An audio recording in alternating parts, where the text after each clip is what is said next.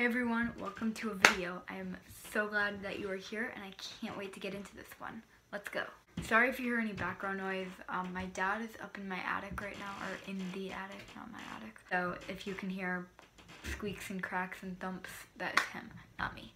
But today's video is going to be about an idea I've kind of been thinking about, and I'm not sure if I'm going to go through with it at all yet, but I wanted to make a video about it. This is one of those kind of personal growth videos, one that you probably don't care about if you're here for the sustainability on my channel. But I've been making videos here for about half a year now, and that is just crazy to me. I did not think I would be anywhere near here.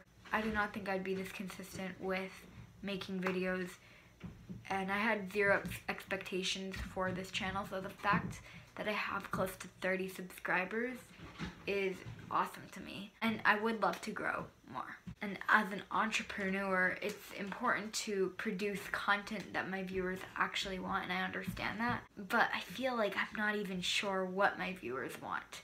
So this is my smooth transition to tell you to comment below and tell me what you want. Give me a video idea. I love content ideas. Also, my email is in the description of every video, so go check that out if you want to. But this video is about more than the content I produce. This video is going to be about one of my favorite quotes, which is less is more. And I think this can be applied to so many things in life, so much of what we have, so much of what we do. And yeah, it can just be used in a number of situations. In my case right now, you may or may not have noticed that a lot of my content has gotten to a shorter length. In my first few videos, they're like 8 or 9 minutes, and I've been trying to avoid that. I do have a few 8 or 9 minute videos here and there, but most of my videos are 5 minutes or less now. Smaller amounts of content does not mean less work. I want to clarify that. However, it can mean that the content quality is better. It means I can keep my videos faster paced and keep your attention longer. As a teenager, I totally know what it's like to have no attention span, and the reference less is more would also mean that I'm not posting as often. And that's the part that I really can't figure out if I want to do or not, because everything I hear is like, post as consistently and often as you can.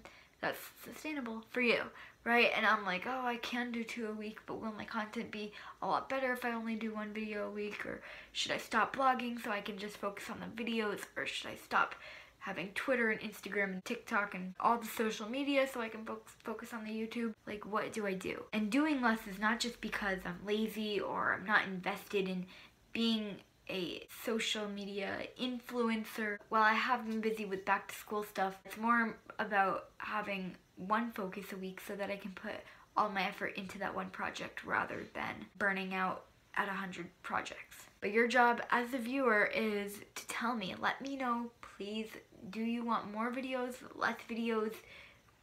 Talk to me. And the 1 video a week situation, if I were to do it, will not go into effect until 2021 because I have videos planned out through the rest of the year. But it's just around the corner. And I think that's another one of my things. I tend to just, my brain floods with ideas.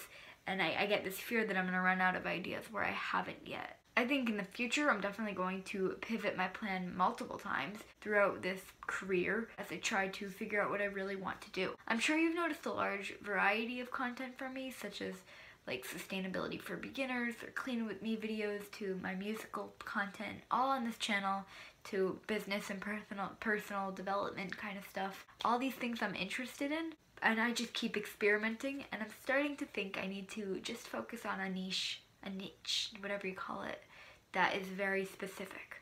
But I think I do need to keep experimenting until I find something that works best. So stay tuned, make sure you are subscribed so you can be here to see all the new content I produce, and comment below what content you want to see next.